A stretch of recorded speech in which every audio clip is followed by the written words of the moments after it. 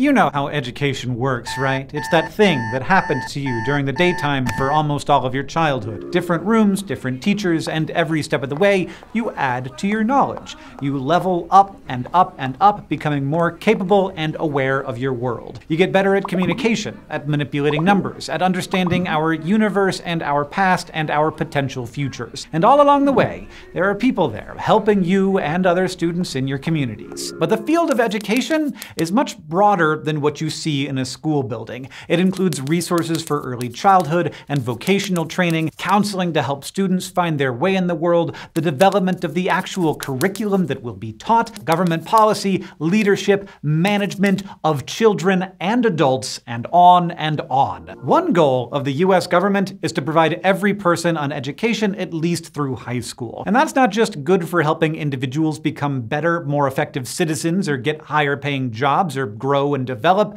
It's good for everyone. But it is also hard. Students are in a huge variety of situations. People disagree about what should be taught and how it should be taught. And new tools can be very powerful, but only if we figure out how to use them well. Hi. I'm Hank Green, and welcome to Fast Guides, a study hall series presented in partnership with Arizona State University and Crash Course. In this episode, we will talk about what you will study in an education degree.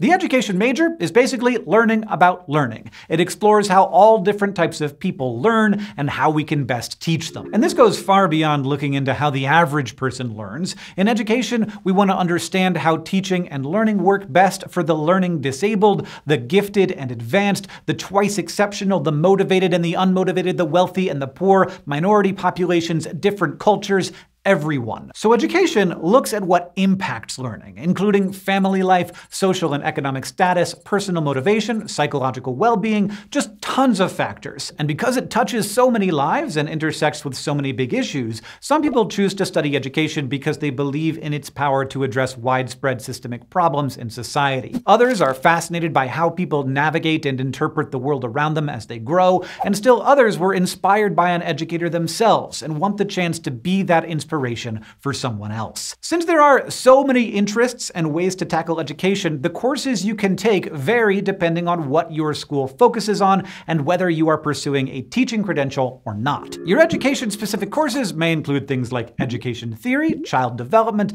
contemporary issues in education, and curriculum development with a dash of broader topics like psychology, philosophy, and teaching methods. All courses that talk about how we learn and grow and how best to teach. And because becoming an expert on the way everyone learns would probably take multiple lifetimes, education majors often focus their coursework on a specific age group, like elementary, middle, or high school, or a specific area of interest, like language arts, mathematics, science, or history. Many, but not all, education programs, at least in part, focus on helping people become teachers. And if you want to be a middle or high school teacher, you will likely have to focus on one of those specific subjects. But you can also study areas like adult and continuing education, special education where we focus on students with disabilities, or multilingual education. If you do plan on becoming a teacher, you will also need to spend part of your studies student teaching in a real classroom toward the end of your time in college. And in order to teach after graduation, you'll need a teaching certificate in addition to your degree. Now, certification is handled at the state level and requirements differ from state to state, so you'll need to research what specifically applies to you, but typically you must have a bachelor's degree in any topic, not just education, and have completed some sort of teacher training either as part of your bachelor's degree or afterward. In most states, you can begin your public school teaching career with a bachelor's degree and a certification test. But in some cases, you might be able to begin teaching right out of school with an emergency or temporary certification, or get your certification as you go. And some special types of schools don't require teachers to be certified at all. In general, education majors involve a range of classes and can pair well with a variety of topics. Like if you plan on teaching a specific subject, you may choose to minor or co-major in that subject as well, or if you're interested in education research, you might take classes on statistics and research methods. So there are a lot of different ways to personalize your studies, but while no two education majors are the same, students who choose this major often care deeply about the world and want to make it a better place. They have a love of learning and helping people better understand things, and they may be highly interested in making different systems more accessible to people and addressing equity, which focuses on getting everyone the resources they need to be successful. Overall, if you are thinking about pursuing an education major, it helps to be patient, well-organized, and flexible, particularly if your goal is to teach in a classroom. But it's important to note that not everyone who majors in education ends up or wants to end up in front of a classroom. Education majors may pursue counseling or administration, or go on to fill learning or training and development roles for different organizations. And some people major in education because they're interested in the psychology of learning or creating government policies related to education, like how much funding schools get or what curriculum standards have to be met. So they may go on to pursue careers in research or public policy. And whether you start the education major and find it isn't for you, or you're looking for an area to double major in to expand your knowledge, there are lots of other areas where courses or topics might overlap,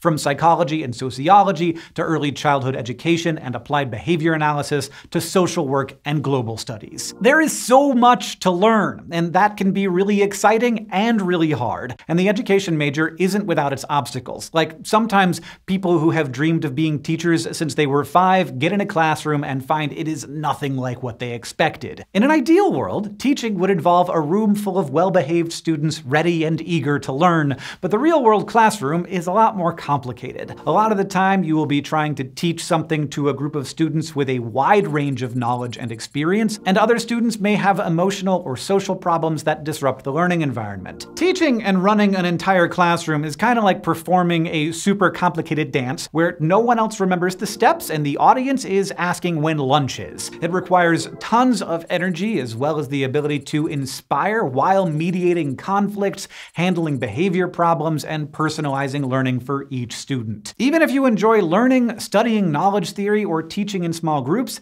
it's still possible that you will find that you don't like classroom teaching. And since student teaching doesn't usually happen until close to graduation, you might feel like you realized this a little too late. The good news is, even if you are about to graduate, it's not too late to pivot. If you still love learning about learning and exploring education theory, you can apply your education degree toward a career in curriculum design or education policy. Alternatively, you could go on to pursue graduate studies in education research or administration. There are also ways to test the waters and see if teaching is right for you before you declare a major, like volunteering at a local school, leading after-school clubs, or getting involved in sports programs. Opportunities like that can give you a sense of what it's really like to lead a group of learners, and also, it looks awful good on a resume. Again, teaching is not the only career out there for education majors, but it is the most common, so let's talk money. Now, talking about salaries is hard because so much can change year to year or depending on what location you're in, but as of 2021, the average starting salary for a public school teacher is around $40,000,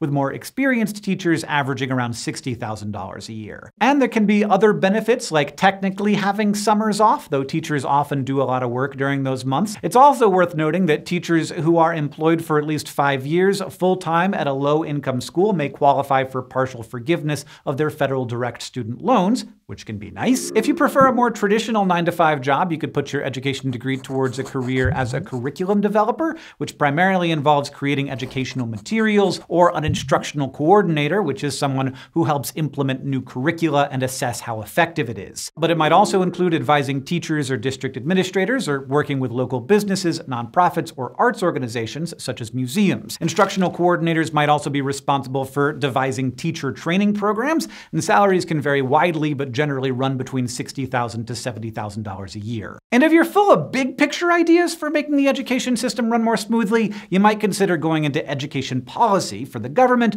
or a privately funded think tank. Like if you're an education policy analyst. This work is often demanding and involves devising policy recommendations around public education based on research. Salaries are usually around $60,000 to $70,000 in the private sector, but are often lower if you're working for the government. And if you're not ready to jump into the workforce right away, you could look into graduate school. A master's degree in education is a great way to supplement your credentials or to focus on an additional area of specialization. And a master's in teaching is a great option if you didn't major in education, but you would like to teach. In fact, it's worth noting that in 2018, more than half of teachers had a master's degree or higher. And it is possible to get a doctoral degree in education, which you might keep in mind for later in your career when you are ready to specialize even more. These come in two varieties depending on the type type of work that you want to do, an educational doctorate and a PhD in education. Educational doctorates are best if you want to become an administrator or top executive at the K-12 or college level, and a PhD is best if you want to pursue a career in academia, either teaching or doing research at the university level. So studying education not only opens up a multitude of career paths, it also prepares you to play a vital role in shaping the future of individual students and also